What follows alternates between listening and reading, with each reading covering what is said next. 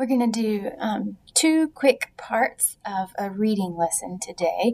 The first part is we're still going to be using our same story, Stand Tall, Molly Lou Melon, because good readers read stories over and over again. They look at different parts. They try and understand the text more every time they read it or every time they look at a page.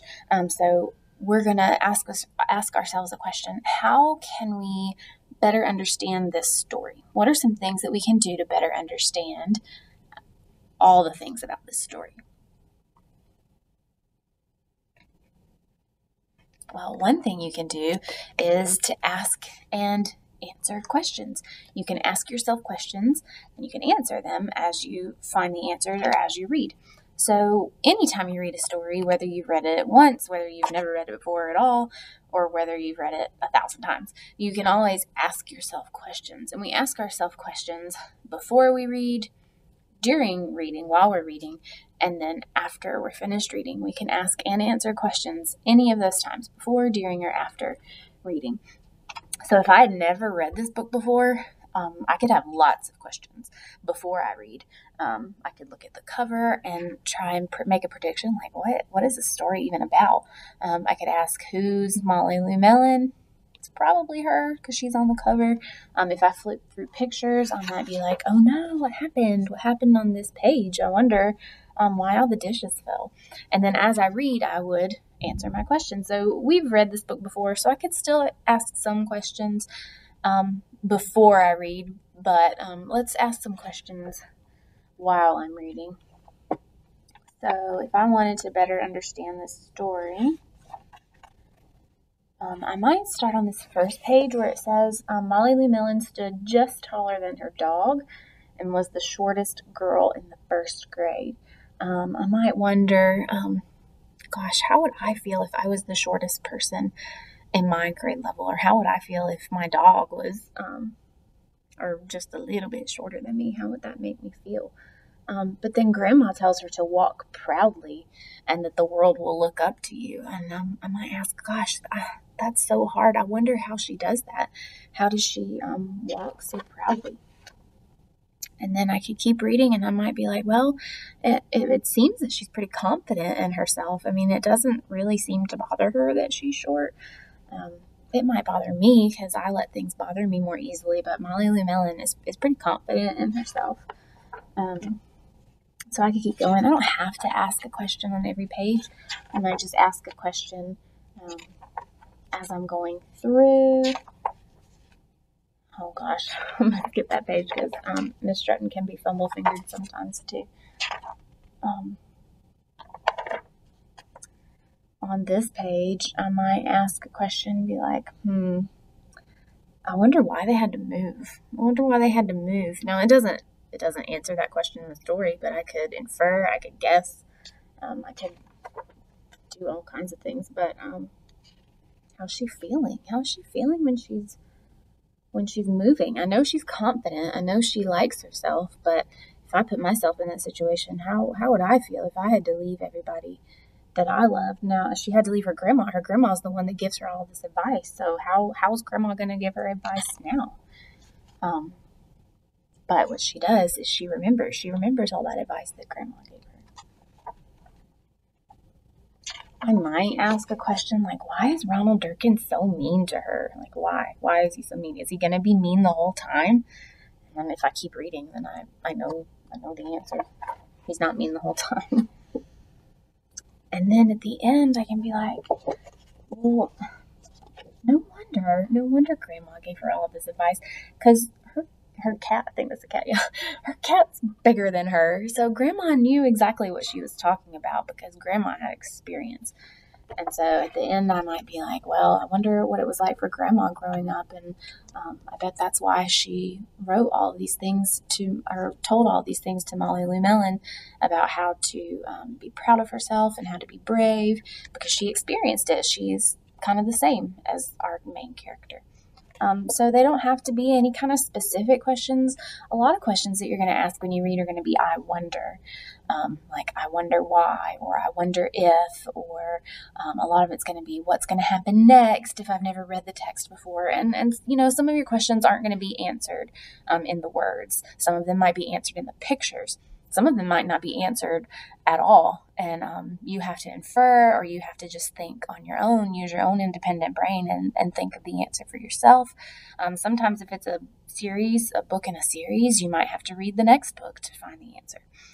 So when you're reading, be sure to ask as many questions as you can to help you better understand that text. That's what good readers do. I mean, good readers don't just read a book one time and like, oh, okay, that's a cool book, bye. Like, if they didn't love the book, they might not pick it up and read it again. But you can ask yourself all these questions to help you better understand what you're reading and better retell. And you'll just become a better reader the more questions that you ask.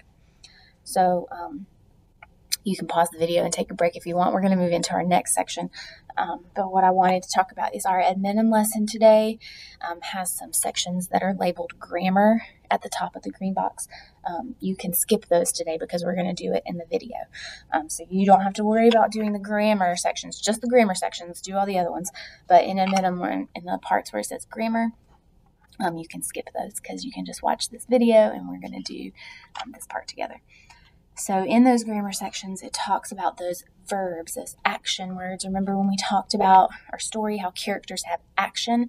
It's the things that they do, and that's a verb. A verb is something that you can do, like swim, run, hop, jump.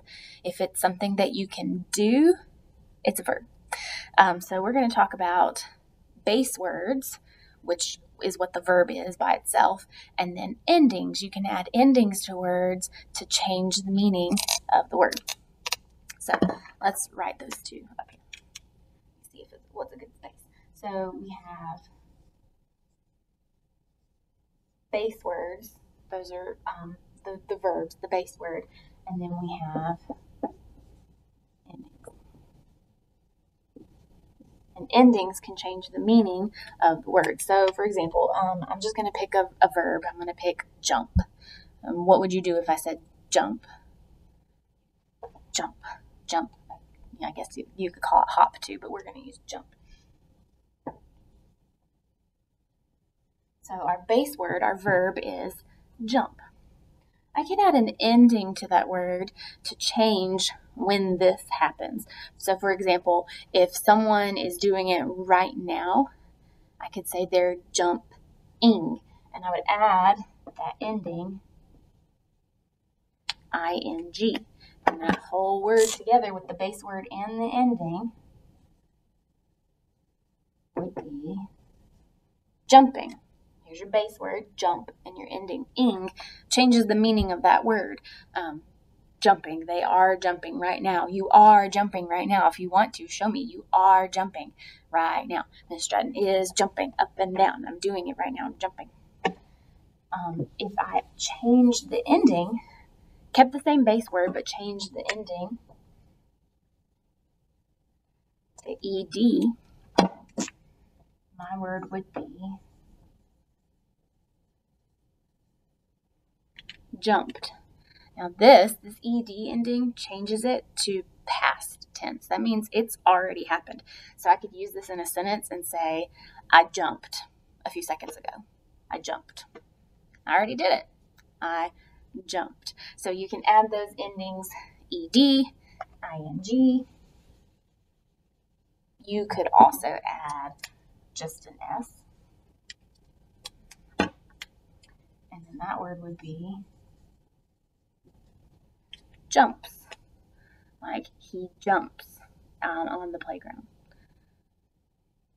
So you can take any verb, and you can add an ending to it, and it changes the meaning of the verb. It changes when it's happening, and it changes maybe who is doing it. So let's try it with another one. I'm going to write the 3 endings. We're going to try and read the word.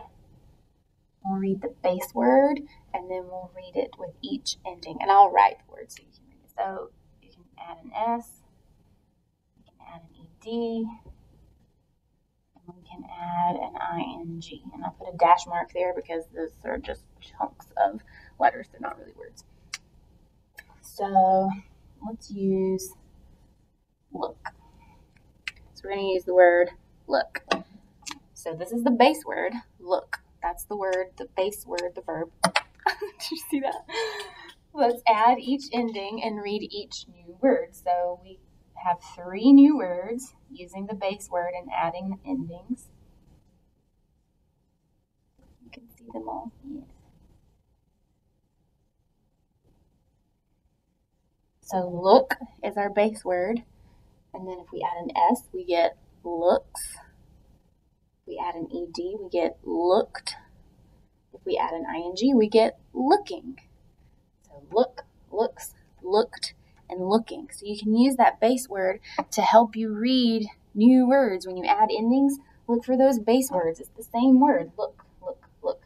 But it's looks, looked, and looking, all with that base word, look.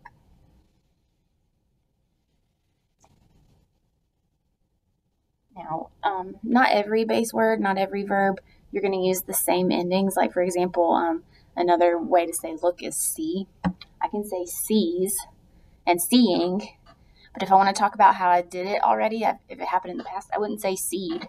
I wouldn't say I seed it yesterday.